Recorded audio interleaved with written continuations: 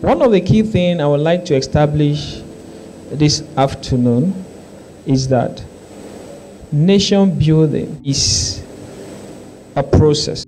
It's a process because it involves a lot of effort, resources, a lot of activity, conniving together to actualize a dream, or call it the nation's vision or dream. I was very young when I've been hearing about the American dream. I'm telling you the truth. I was so young when I've been hearing about the American dream. But I've never had any leader who have shown me the Nigerian dream, even though I'm a Nigerian. But yet I know about the dream of another country. Because the country had leaders who knew how important it is to set vision in motion.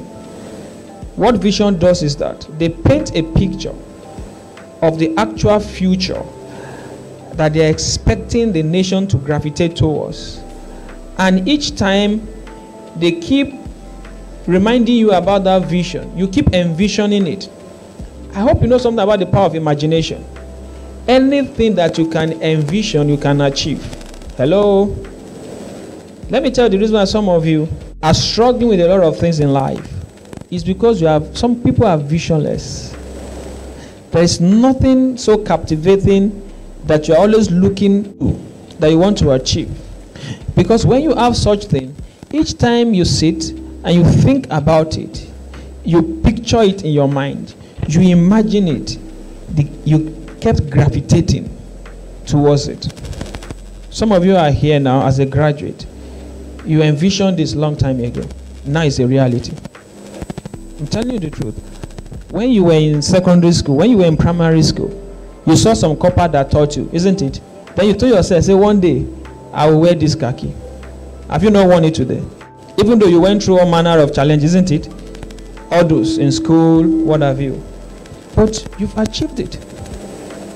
The same way, a nation ought to have a vision, a dream, something that every citizen of the nation is acquainted with. And every day we look up, we are gazing, say we are coming, we'll get there someday.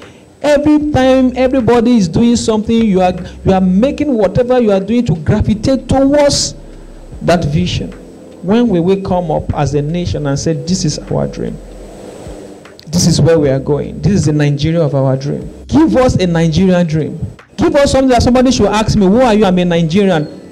Who is a Nigerian? Let me be able to say a Nigerian is a man that nobody have told me what an ideal Nigeria should be. What is, as America is one of the countries in the world I so much cherish, I love, because the America can plan 100 years to come. That's the truth. They will plan for the next 5 generations. Man, that's deep. Visionary leadership.